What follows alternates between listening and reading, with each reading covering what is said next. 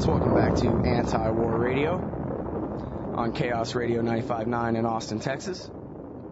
And our guest today is Michael Scheuer. He's the former head analyst at the CIA's bin Laden unit, Alex Station, from 1996 through 99, and then as a special advisor to the chief of the bin Laden unit after 9/11 through 2004. He's an analyst for CBS News and the Jamestown Foundation. He teaches at Georgetown University. He's the author of the books Through Our Enemy's Eyes and Imperial Hubris, Why the West is Losing the War on Terror. He also writes for antiwar.com, antiwar.com/Scheuer. Welcome back to the show, Mike. Thank you very much, sir. Glad to be back. Good to talk with you again, and it's very timely here with this release of this tape. And let me ask you, I'm a pretty cynical guy, please forgive me. Why should I believe that this bin Laden tape is real? He's wearing a fake beard, is what they're saying. What does that mean? You know, I don't have any idea what it means, but I think the only thing you need to understand, or we all need to understand, is that the voice is his. You know that voice, and that's certainly his voice, you're saying? Well, I think I do recognize the voice very well, but also the government, the people who listen to it have confirmed it. Mm-hmm. So I don't see any reason for anyone to mislead people about that. The beard does look funny. It almost looks to me like the lengthy part of it is tucked in under his chin, but it's you know, I don't know if it's how relevant it is. Of course, in the day of Britney Spears, the whole world is focused on his coif. Mm-hmm. Well, you know, I noticed that the video seems to pause in a few places, and I really didn't have enough time to go back over it and analyze it closely, but I at least read in a couple of places where they said, hey, you notice that the video pauses at the parts where he mentions Sarkozy and Gordon Brown and other things that refer to current events. Yeah. And that isn't that kind of mysterious that that's where the video pauses? What do you make of that? Well, there's also stuff after that of current events that he talks about. The thing I read over the weekend in a couple of those communications or computer sites on the internet was that there probably was a glitch in the transmission of the electronic packet that held the speech. But I don't know. You know, you can spin any kind of conclusion you'd like out of it. But I think we'll see the proof of the pudding today or tomorrow in the second half of the speech. Mm-hmm. Yeah, right. There's a news story this morning saying they're going to release a video of bin Laden, I guess, giving the last rites or something to one of these September 11th hijackers. Yeah, I think what he did in 02 and 03 is to make a speech and also then present the last will and testament of one of the hijackers. And I think what I heard on the radio was that this was going to be one of the actual pilots. And now, let me ask you this, too, and I'm not just pointing my finger at you. It seems like all these guys, and you included, it seems like you're always so fast to assume that the tape is legitimate even before you've seen it. Well, we've never had one that wasn't. We kind of have a 12-year track record here of never having an illegitimate tape. Yeah, and you're convinced of that. Oh, I'm convinced as far as I can. I have known, you know, in the last two and a half years, my ability to provide technical explanations is certainly not there since I resigned from the agency. But there's no doubt in the world that everyone before November 2004 was him. Yeah, and I agree with that. And I know that at least one of those videos is very controversial, where he's sitting in the room and talks about the September 11th attacks, and I've seen a lot of still pictures taken out of that video where people say, see, that couldn't possibly be him. But I went back and watched the video again, and it looks just like him to me, but I've never met the guy. But yeah, I don't think that it's, Scott, I don't think that was ever intended to be public. That was kind of a home video that somehow got out. That was not at all in the traditional manner in which things were staged. That video, I think, was intended to be taken back by that paraplegic sheikh to Saudi Arabia and to be shown privately there to bin Laden's backers. I don't think that falls into the category of Al-Qaeda videos, but I do think it's a genuine piece of work. Mm-hmm. All right. Now, you've told me before that you consider this guy bin Laden to be a mastermind. You consider him to be extremely intelligent. Is that correct? Extraordinarily so, yes. And so then let me ask you, why do you think he mentioned your book, Because I'm right. Well, it occurred to me that perhaps he was trying to discredit you. Well, he might. You know, that's certainly what the pro-Israeli lobby's trying to do over the weekend in that bunch of has-beens up at the Hoover Institute in Stanford. You know, Victor Davis Hanson and Denuza, whatever his name is. Mm-hmm. I don't think so. You know, to put me in the same category as Noam Chomsky is a little bit disconcerting. But my books, Scott, are basically based on what he said. Right. What I tried to give Americans an idea about is what he was waging war about and what was motivating his followers. So, well, it seems like, you know, you've told me before that he appreciates this war in Iraq. It was the unexpected but hoped for gift, and we gave it to him, and that he wants to continue this war. And in the transcript, he attacks the Democrats for not ending the war. And it seems to me like, well, I mean, we can all just flip it to Fox News right now, and they're saying, you know, see, the Democrats want to end the war, and bin Laden wants them to do it, and they're taking their marching orders from bin Laden, basically, as Chris Wallace accused Ron Paul in the debate.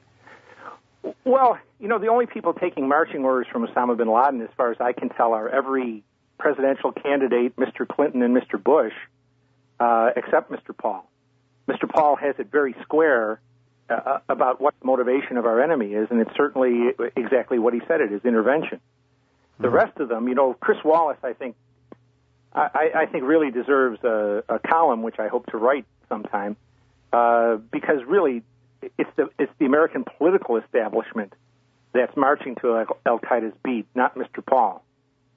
Well, I guess it could be marked as some progress, because when Chris Wallace did accuse Ron Paul of treason, basically, he accepted the premise of the question, which was what Al-Qaeda wants is America off the Arabian Peninsula. So he didn't say, you know, oh, come on, Dr. Paul, they don't care about Saudi Arabia, they just hate our freedom. Well, I guess it might be a small step forward, but it's a very small one. Yeah, well, this is Fox News. We have to give them credit wherever we can find it, you know. Okay, so do you think that that bin Laden was basically trying to discredit the Democrats? He was trying to give Fox News ammunition against the people who are trying to end the war here? You know, I think sometimes that we are a little bit too prone to split hairs here. Bin Laden was given a gift by going there. We're going to leave, and whether you're anti-war or pro-war, when we leave, it will be a defeat for the United States. Bin Laden wins if we stay, wins if we lose.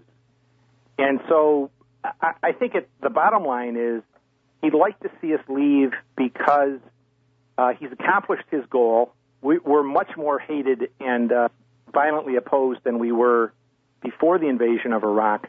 But we have to remember that America is not their main enemy. We're hit so frequently in Iraq and Afghanistan, and probably again shortly here in America, because we're in their way, because we protect the Israelis, because we protect the Saudis and the Egyptians. So bin Laden at heart does not want this war to go on forever against America. He wants to prevail and then move on to their main target. So basically you think he's gotten all the PR value that he thinks he can get out of Iraq at this point? Yeah, well, I think what he's weighing is, I think as long as we're there, he's going to get PR value out of it. But we're past the point, you know, we're going to leave one way or another. There's not a lot of difference between Bush and the Democrats. Once Bush goes, somebody's going to pull out. So the sooner that happens from bin Laden's perspective, the sooner they can claim a great victory, inspire millions of more Muslims to their side, and then begin to focus on our presence in Afghanistan and then go after the police states in the Arab world. Well, you know that the war party's answer to what you just said is, therefore, we cannot leave. John McCain, he's listening right now, and he's saying, see, Michael Scheuer said it, we have to stay forever. Well, McCain's got a loose bolt.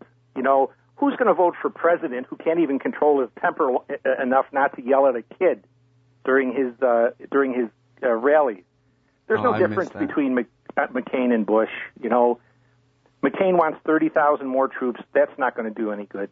If anybody really intends to win that war, they're going to have to talk 500,000 or more troops, and no one's going to do that. So as far as I'm concerned, every American life lost is wasted, and we ought to get out. Okay, now you've called this whole Al-Qaeda movement a global Islamist insurgency. Yes. Basically. And now, it may just be my understanding of the term, but does that not imply, in its own definition, that there's some sort of oppressive force that they're insurging against? I mean, you can't have an insurgency when you're the boss. Of course. The oppressive force they're going against initially is us, but just to get us out of the way, the oppressive forces that they have identified that merit demolition are Israel and Egypt and Jordan and Saudi Arabia and all of the police states in the Arab world that have oppressed Muslims from their point of view for the past half century. Mm-hmm. And I think this really gets to the point about what happened on September 11th, right? Is that attack was meant to provoke us, to get us to finally go over there and invade with our troops within rifle range in order to cripple the American ability to support the rest of their enemies nearby. I think that's pretty much right on the mark. That they had been, if you read what bin Laden has said in 96, 97, 98, he began to goad us, trying to get us on the ground in Afghanistan. And there are some people who said, well, I think George Tenet said he never expected us to invade Afghanistan. I think that's exactly wrong. I think that's just a lot of baloney. I think what he wanted was us on the ground in order to kill us at rifle range, just as you said. And then they almost denied him the battle in Afghanistan that he wanted by going to Iraq, but then I guess they ended up keeping enough of an occupation in Afghanistan to make both true. Yeah, they've divided forces just to the right amount that we can lose both wars. It's almost mathematical in the way they've done it, but they've ensured that they can't win in either place. Yeah, you said on one TV show or another last week or in print somewhere that the mission in Afghanistan as it is now is to suppress drugs and support the Taliban and fight an insurgency here and put down a rebellion there, and it's everything but look for the Arab Afghan army, the leftover Al-Qaeda Mujahideen types. Yeah, that's exactly right. I'm surprised that American parents of servicemen in Afghanistan aren't more distraught than they are. I don't think they realize that those few American servicemen and women and intelligence officers have 6 top priority jobs on their plate, which would probably require 500,000 people if you wanted to do them all simultaneously. And you're not advising to do that. You're advising to drop some of those commitments that are relevant to the real fight, or you are advising 500,000 troops? Scott, we've drifted over the past 6 years into a position where we cannot that we're under attack there. The idea that we're on the offensive there in any of these categories is incorrect. We're under attack. We really don't have enough people to if we don't fight the Taliban, for example, they'll keep attacking us and hurt us while we're trying to focus on bin Laden. If we don't fight to keep Karzai in power, he's dead insofar as a functioning political entity. So right now, not only do they have 6 top priority issues to look at and to work against, but in some ways they're all interconnected. They weren't that way when we went there, but once we decided instead of beating Al-Qaeda and the Taliban, we wanted a secular democracy and a parliament and the elections and all of this stuff, it's now all interwoven. So I think at the end of the day, we're probably closer to losing in Afghanistan than we are in Iraq. Well, now, would you say that, listen, we're going to lose Afghanistan one way or another, we ought to go ahead and leave there, the way you say about Iraq? Not yet, because I still think it's very important that we at least have a try at bin Laden, even if he's in Pakistani territory. I think, I don't know what Mr. Paul thinks on this, but I find it a little bit contrary to the Constitution that the last 2 American presidents have delegated the protection of our country to a third world dictator in the person of Musharraf. I think ultimately, if we want bin Laden, we're going to have to do it ourselves. Well, now there's a cost-benefit analysis to be taken there. I mean, if we send soldiers across the Pakistani border, that could lead to some serious upset in that country, and they're armed to the teeth with nukes. And if we don't, we let maybe a nuke go off in one of our cities. It's not an easy decision, but it was a much easier decision to make in 2001 when we had the opportunity. It's like anything else, Scott. We didn't kill him in 98. We didn't kill him in 99. We didn't kill him in 2001. Now we're this far down the road, and we're faced with exactly the same problem, but within a much more complex context. Now, you often bring up the idea of a nuclear attack on the United States by these guys. What is it that you know that makes you so certain that they want to attack us with a nuclear weapon? Well, aside from the promises they've made in public, whether it's Zawahiri or bin Laden, we know that since 1992, they have had a unit of hard scientists and engineers and technicians trying to either buy a nuclear weapon or steal one. We also know that for them, money is no object.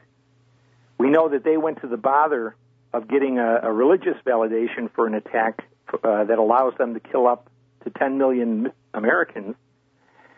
And finally, we know that our government has been absolutely negligent since 1991 in not fully securing the Soviet nuclear arsenal.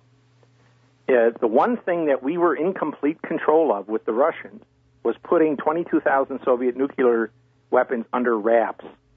And the last time I heard Senator Lugar talk, he said less than 40% of that program has been completed. So you add up all that stuff, Scott, and I think we can hope that it doesn't happen, but the conditions that would promote it are very much in the favor of the enemy. Do you have any reason to believe that they already possess a nuclear weapon? I really don't have any way to know one way or another.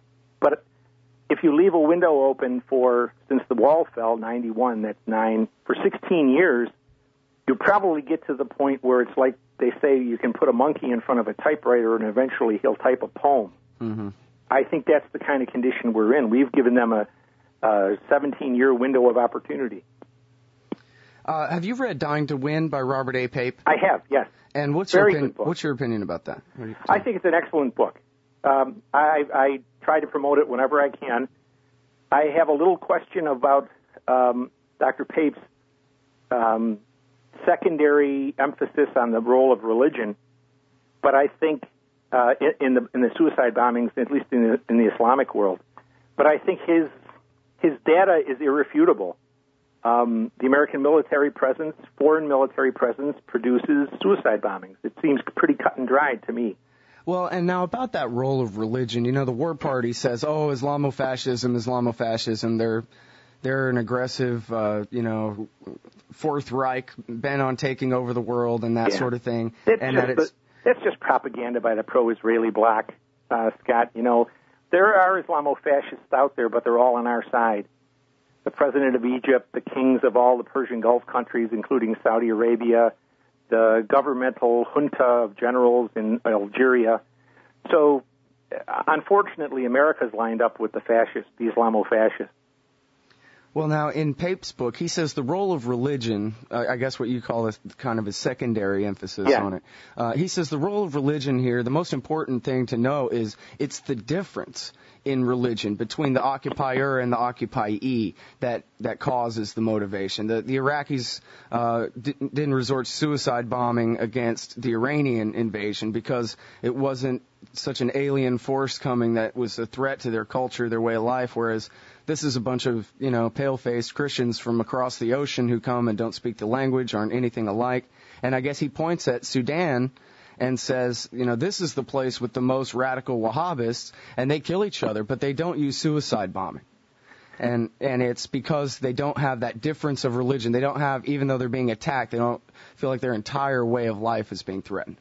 Well, Dr. Pape has done an extraordinary job in researching this issue, and I think there's a little bit of difference between him and me on this, but I think he's going to be proven right in the Sudan when Senator Dole or former Senator Dole and Senator McCain get their way and they deploy American and British troops to Darfur. I think we'll certainly see the beginning of suicide bombings then. Yeah. Well, so then what is your perspective on the role of religion here in terms of motivation? The most important part is that religion plays is bin Laden speaks for almost 75% of all Muslims, according to Western polls. when he describes U.S. foreign policy, U.S. interventionism, as an assault on Islam and a threat to Muslim believers. That's the most important thing, and that's where the motivation comes from. I think motivation for suicide car bombings is a subset of that.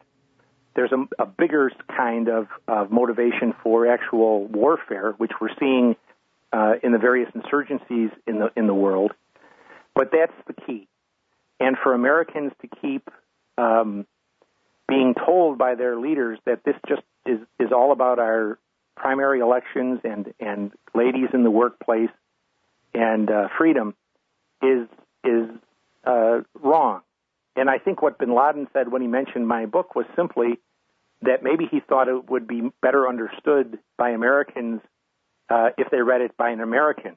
I don't think he realizes quite the desperateness of our political establishment not to have my book be very well received in the country. Well, you know, it's interesting that they keep trying to push this hate us for our freedom line.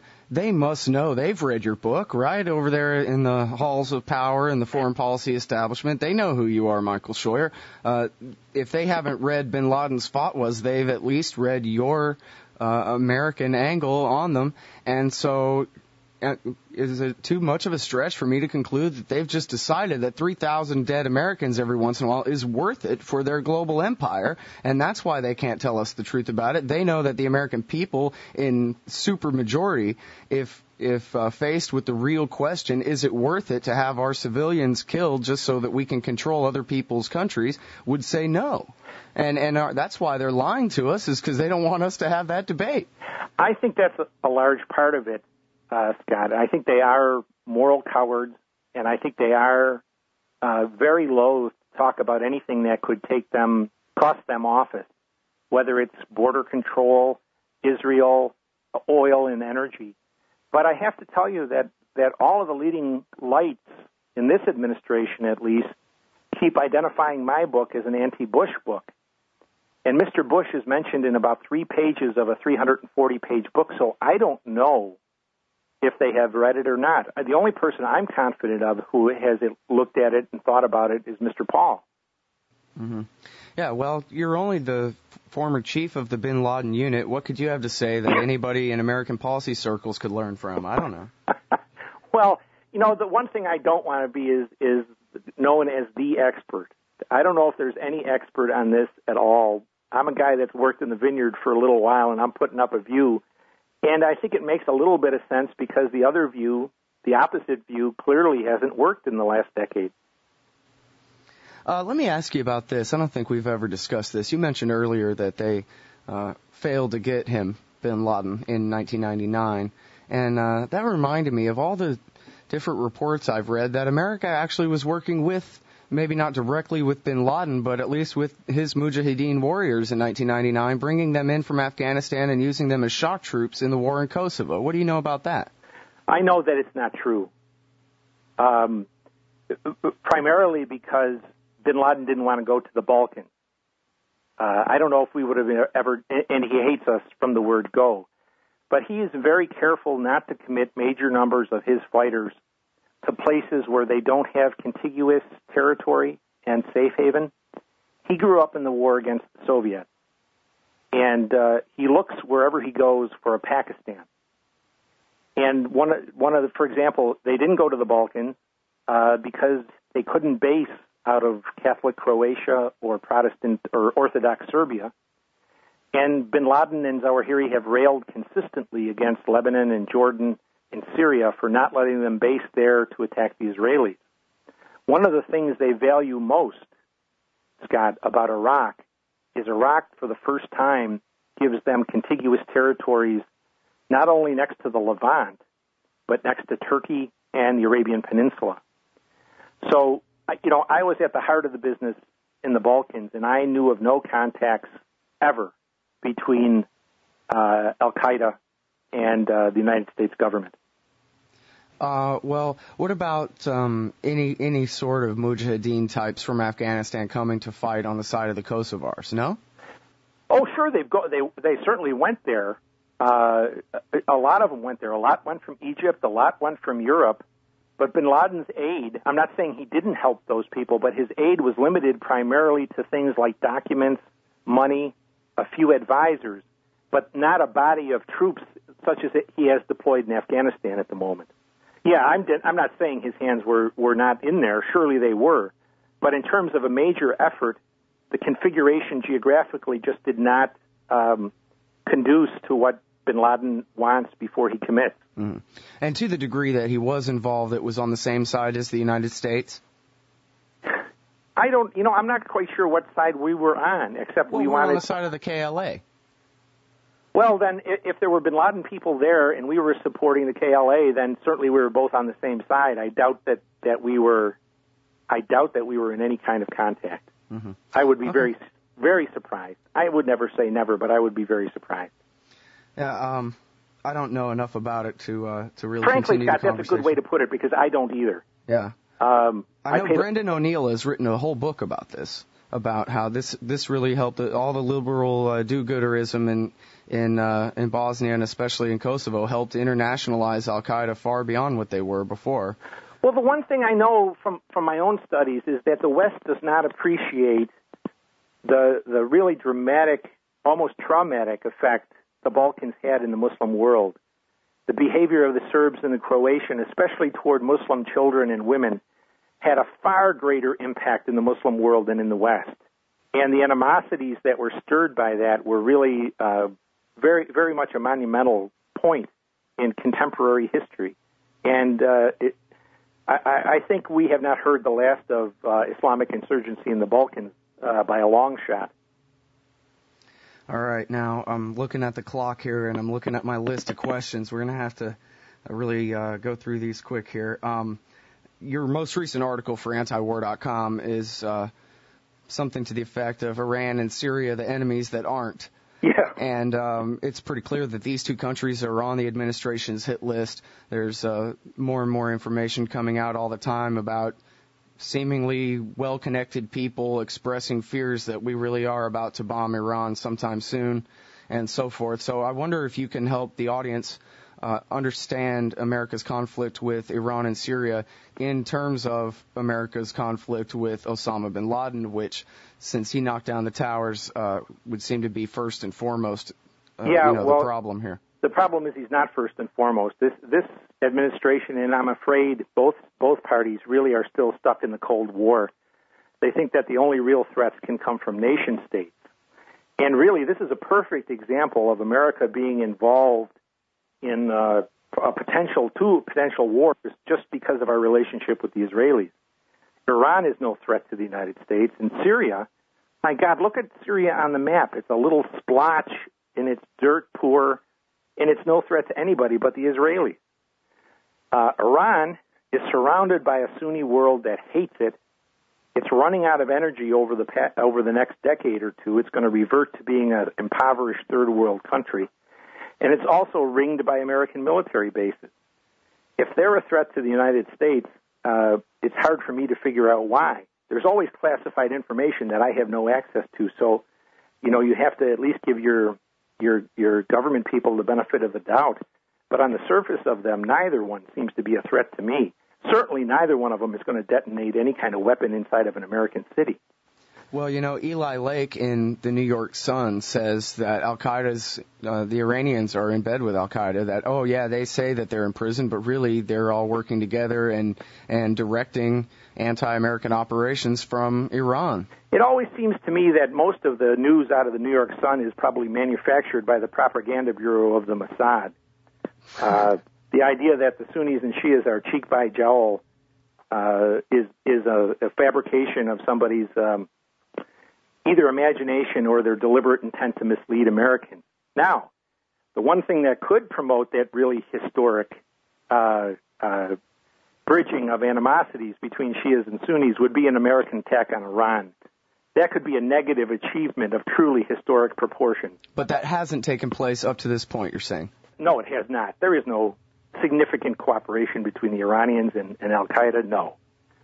First of all, the Iranians would have to be idiots. Whatever Al-Qaeda does benefits Iran without Iran getting bombed in return. But second, bin Laden has been studious in avoiding any kind of state-sponsor relationship with anyone. Why would he go to people that he hated, like the Shia?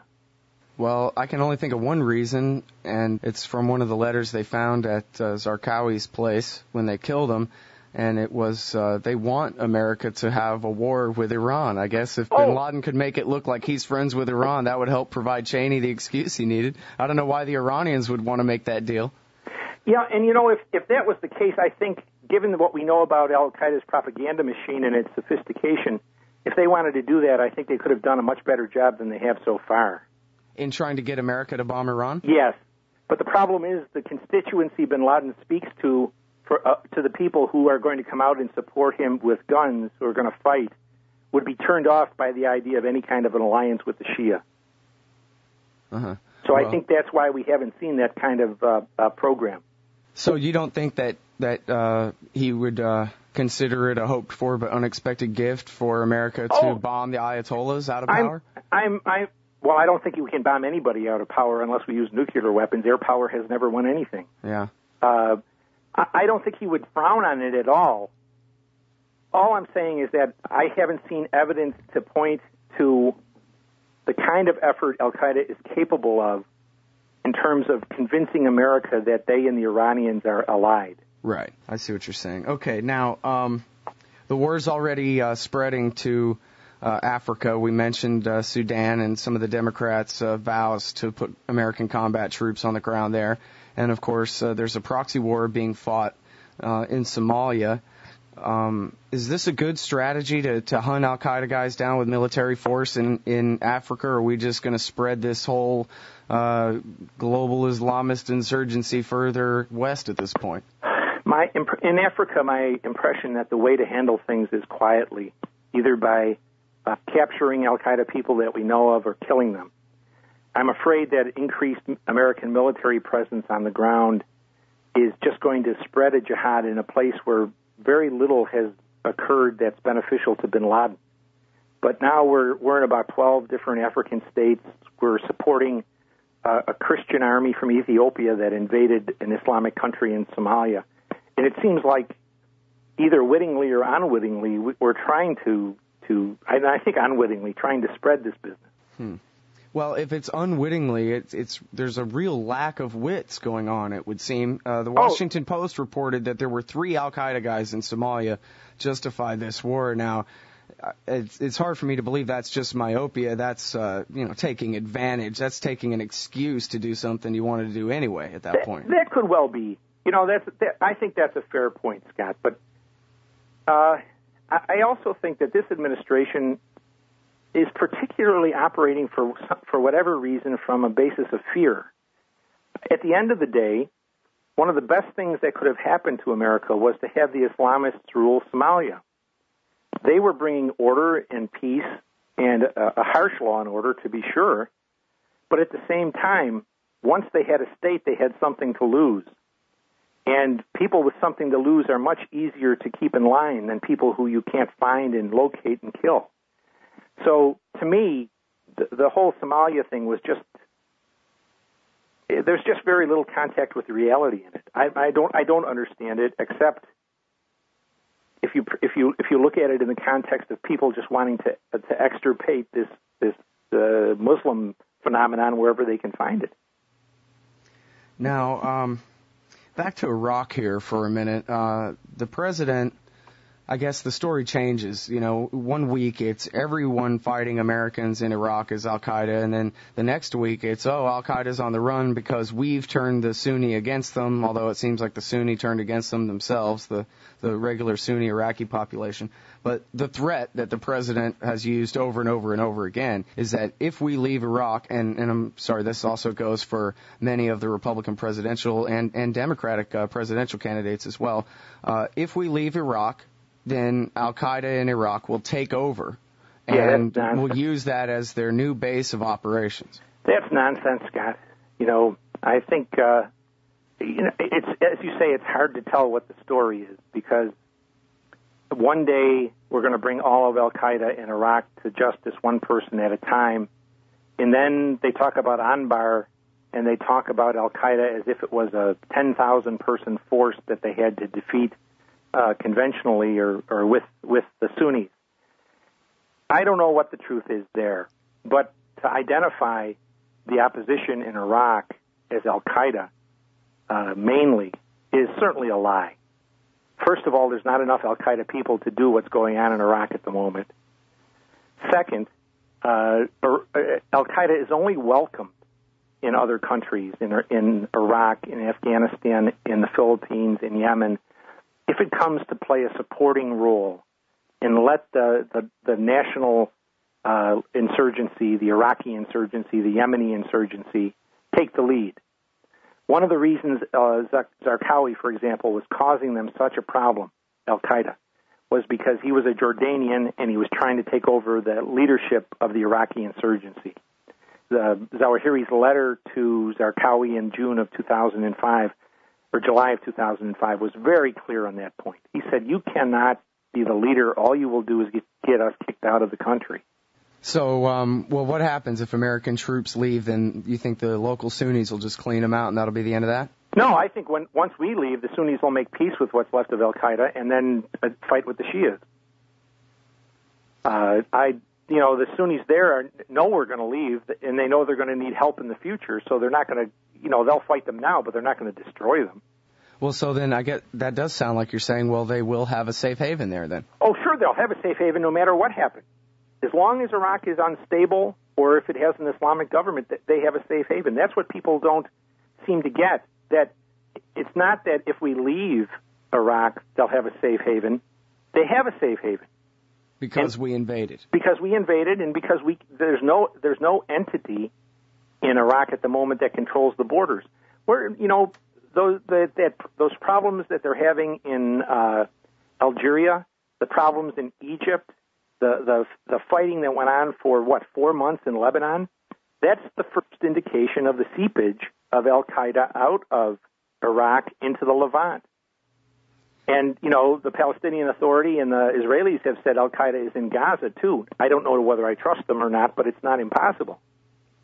Well, now, so do you think that this new generation of jihadists, then, that have grown up fighting the Iraq War, that they basically are tantamount to the same threat as Osama bin Laden in terms of, coming here and killing Americans? No. I think the problem we have from the core Al-Qaeda group is that we didn't destroy it. It's still functioning, and it's still focused on us. And it doesn't take an awful lot of people to stage an attack in the United States when our borders are open. I think what the other groups are just going to be fighting primarily in their own countries. I think in some ways the generation that's coming of age in Iraq is probably more of a threat, at least at this stage, to Europe than it is to America. They're sort of the junior mujahideen. Right now, they don't have as much experience or talent, but it's always a learning curve, Scott. And they'll learn as they go. When we were first attacked by Al-Qaeda in 92, Al-Qaeda blew itself up in Yemen. And 9 years later, they hit us in New York and Washington. So people who kind of make fun of the amateurish attempts we've seen recently are really whistling past the graveyard because people learn over time. Let me ask you real quick, if I can, about the economics of Osama bin Laden. His denunciations of corporations and capitalism in this recent speech kind of remind me of the most radical leftist, and I've read him compared to a Leninist before in terms of his hatred of markets and so forth. Can you comment on that? Yeah, I think that was the one discordant note that I caught in the speech, is that previously he's been posing as, or at least talking as, a capitalist. He sees how the economy works. He's an economist, trained as an economist and an engineer. And he's always said, well, what do the Americans think I'm going to do with the oil? But I'm going to sell it to them, but they're going to pay more for it. I think what we saw in the speech last Friday was the influence, to some extent, of the American that's working with them now, Adam Gaddan, the guy they call Azam al-Amriki. But it's not a theme that's new to Al-Qaeda. It's a theme that bin Laden or al-Zawahiri has been focusing on since 2005. The inequities of capitalism, the poor people in our country, and more recently trying to point out racial inequalities. especially vis-a-vis the number of blacks that are being killed in the military actions around the world. So it's a little different for bin Laden, but it's not new. It's just more developed a theme than it has been before. And I think the main thing he's trying to do is to contrast the failings of the capitalist society, if you will, to the pleasures of Islam, the all-encompassing philosophy that Islam presents for humans. Yeah. I try to be aware of all-encompassing philosophies. Oh, absolutely. Yeah. Okay, now a couple last footnotes here, if I can squeeze them in. Before the war against Iraq, you were assigned, correct, to go back and double-check all the evidence about Saddam Hussein's connection to Al-Qaeda. Yeah. And you had already written a book, Through Our Enemy's Eyes, that detailed vast and extensive links and ties between these two groups. And that's what you found, right, when you went back through the CIA's material? No, I found nothing. You know, my books are based on open source material, and I don't think I described a vast and extensive coordination between Iraq and Al-Qaeda, but I did mistakenly describe a relationship that was developed between them on WMD in Sudan, when Tarabi was the leader in Sudan. I went back at the direction of the DCI and examined, with several other officers, about 10 years' worth of the intelligence community's records, about 20,000 documents, about 80,000 pages of material, and we found nothing. There was no connection at all. And so in the subsequent edition of Through Our Enemy's Eyes, I recanted what I had said and explained how I had come to a wrong conclusion and why I was recanting. And you told the Director of Central Intelligence this before the war? Yes, of course. You didn't keep this a secret from Mr. Tennant? No. Oh, okay. Well, I have to explain to you, it was a two-tiered thing. We did the research, the team that I led, and then the analysts wrote it up. But I saw what the analysts wrote, and it basically said, there's nothing here, boss. What he passed on to the president is an entirely different issue. I have no idea what he told the president. Mm-hmm. And one last thing. There have been many terrorism prosecutions here in the United States, and I want to exclude Zacharias Moussaoui because he was connected. But Lodi, California, Brooklyn, Miami, the New Jersey Army base, the JFK airport, the Detroit 4, all these terrorism cases. In your opinion, are any of these guys actually members of Al-Qaeda or tied to Al-Qaeda? And I guess, secondly, are any of them even terrorists at all? It looks like the Fort Dix guys perhaps were a serious threat, and the guys earlier in Lackawanna near Buffalo, New York. But as I understand the rest of those cases, it was entrapment. That the FBI found a slightly